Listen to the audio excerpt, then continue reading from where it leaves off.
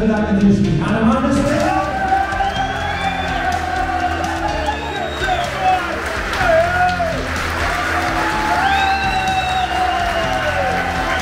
Put your hands together for David Ginola!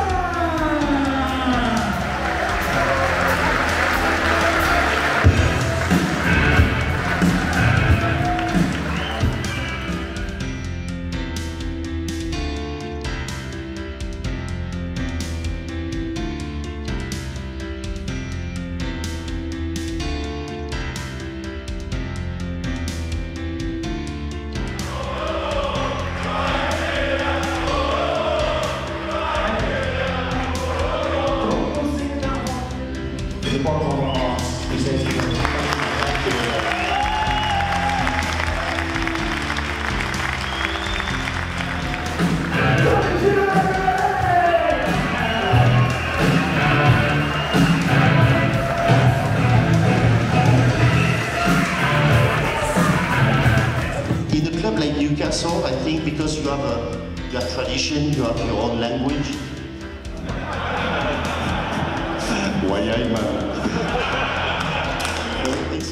I didn't know much about Newcastle, but I knew a lot about Keegan because when I was 9 years old in 1976, wow.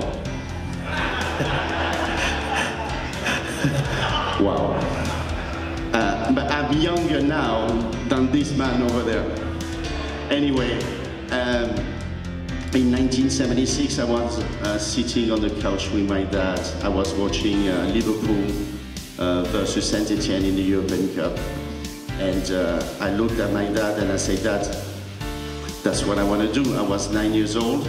And I remember Keegan, so when I knew that he was in charge, he was manager of the club, I said, well, I like to play for people I like, people I love, people I idolize. It was obviously a great day. When you score 5 goals against Man United, you're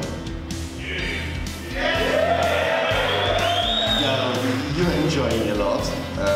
And I think it's important for the players who play for the club to understand what it means to play for Newcastle United and how you behave towards that.